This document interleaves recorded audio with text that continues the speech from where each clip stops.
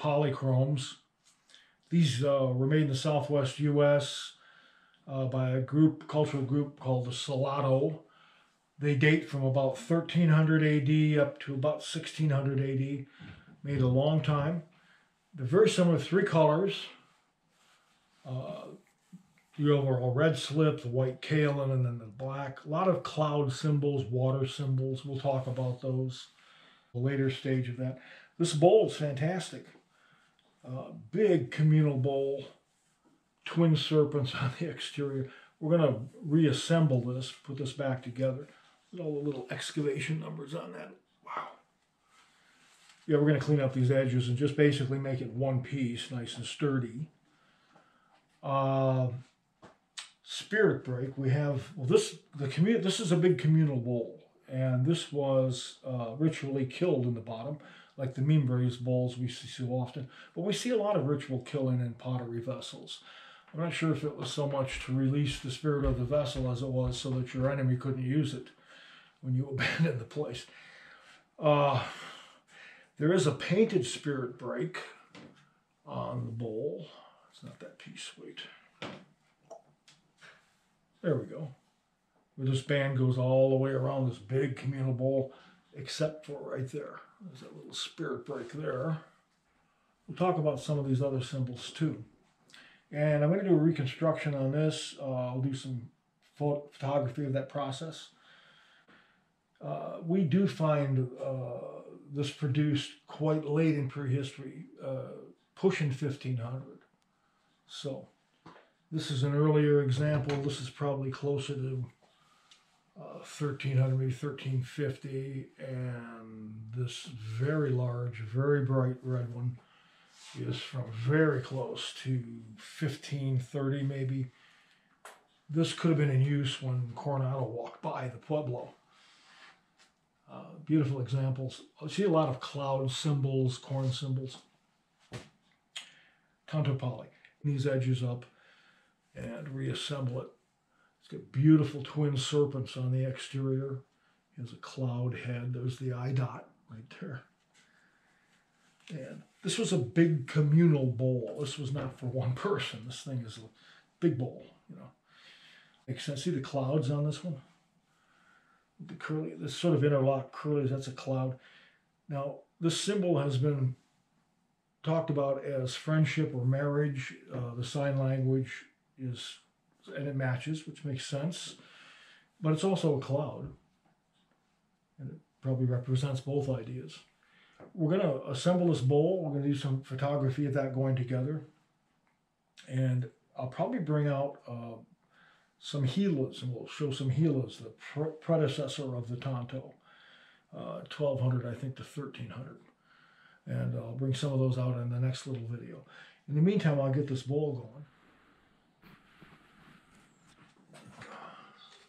going. Boom, here we go. Yeah. Ooh, careful. Here's my other edge, this one.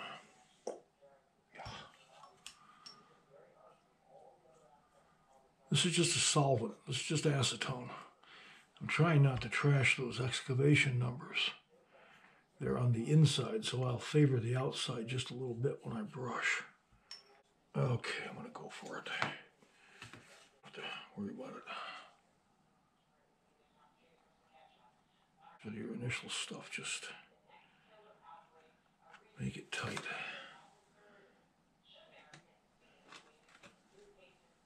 That's pretty good.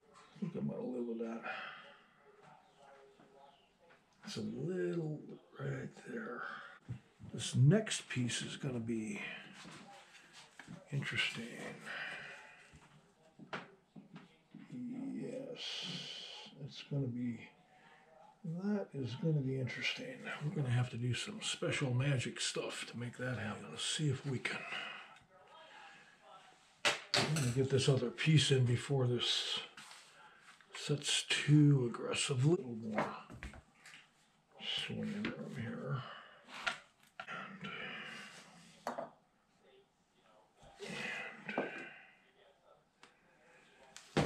And we're going to drop this baby right right in there. And that is going to be tricky, but not, well, it's not going to be brilliant. I've seen people take them all apart and do them, but you know, every time you do that, you threaten damaging them.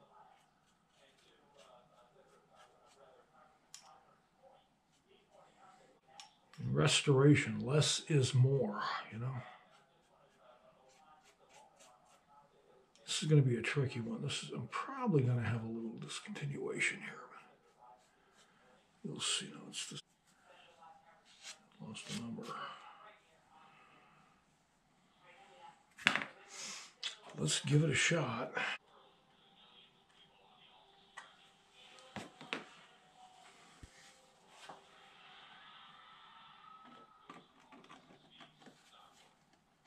Much better. Oh, that's even better. Oh, that feels good. That feels pretty good. Wow, that is not bad. Not bad. It's not perfect. A little more pressure that way. Right there. That's good. That's real good. We can go a little tighter. Oh boy, that's good. Steady.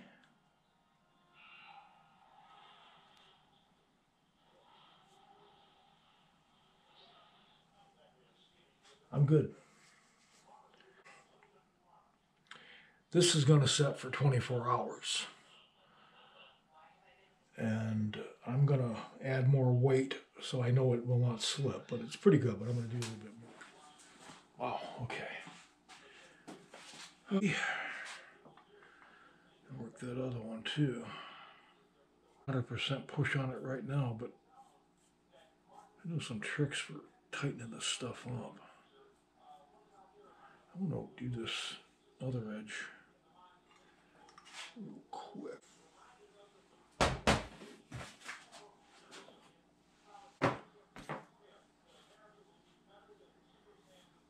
Let's see if we can.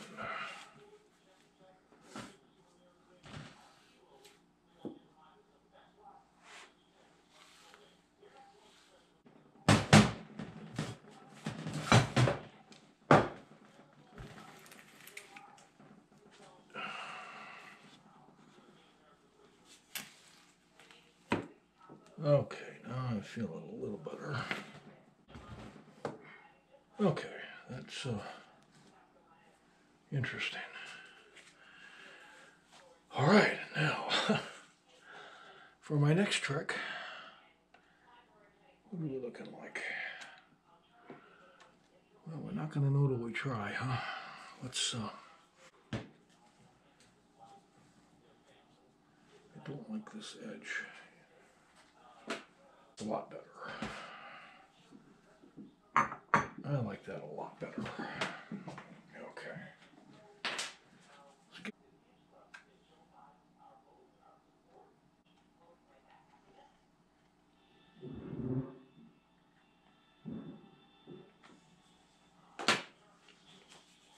Cross fingers.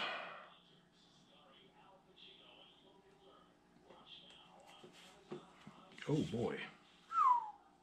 Boy. Ladies and gents, that's that's pretty amazing. That's boy.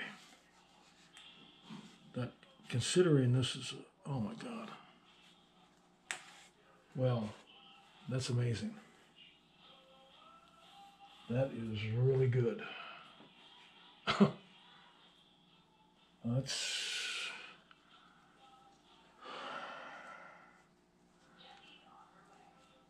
nice. That's nice. That's a nice fit.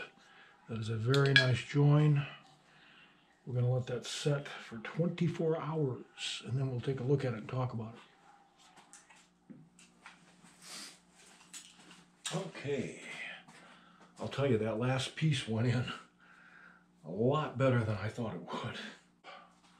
The trick is, don't start pulling the props off until you get a little. There we go. Oh, that's nice. That's nice. Let's get rid of all this stuff here. All right, I have on the table here some really good examples of this plumed serpent symbol. This comes up from Mesoamerica, from the Aztec. And we see it in Southwest United States pottery. And I know a lot of people will argue, oh, those are just pretty patterns, but this is a very good example of how you can see that they're not just pretty patterns. This is a good one here. You see this unit here? This is the same with this long serpentine body. There's another one over here. I'm going to bring this one over too. Point it out before I show you. There it is. Here it is again. This is where the eye dot would be. Now, I know in this, on this one, you can see this is actually almost a rattlesnake pattern, and I'll show you a rattlesnake pattern. This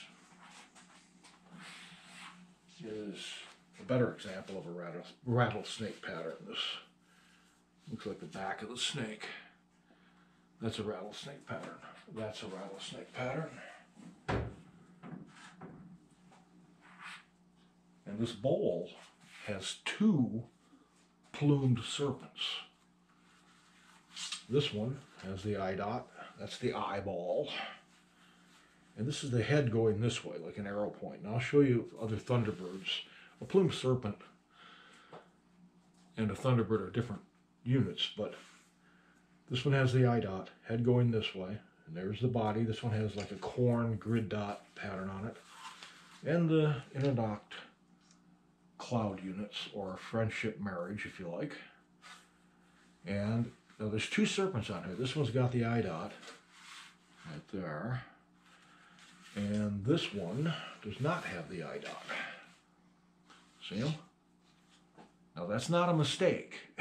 The skill it took to make these vessels, those women were not, oh, I forgot to put the eye dot on.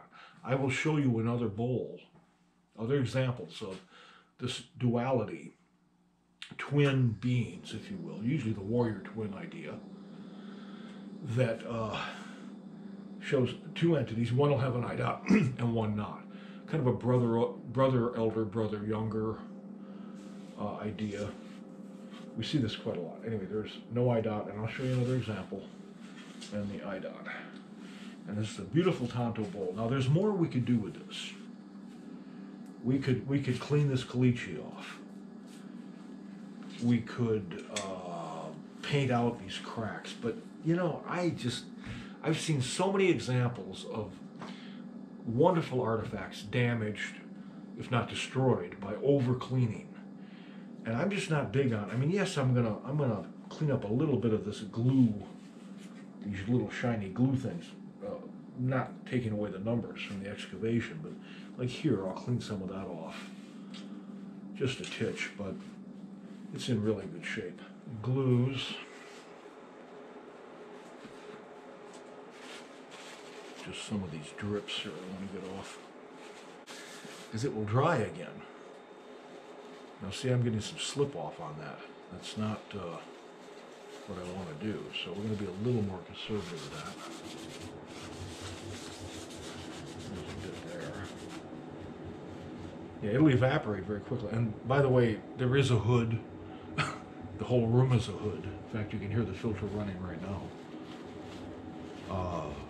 That a giant, all the air in this room is removed and replaced.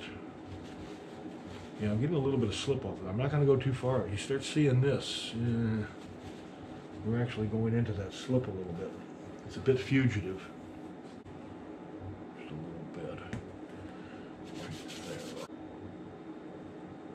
That's pretty good. I'm not going to go crazy. That's pretty good.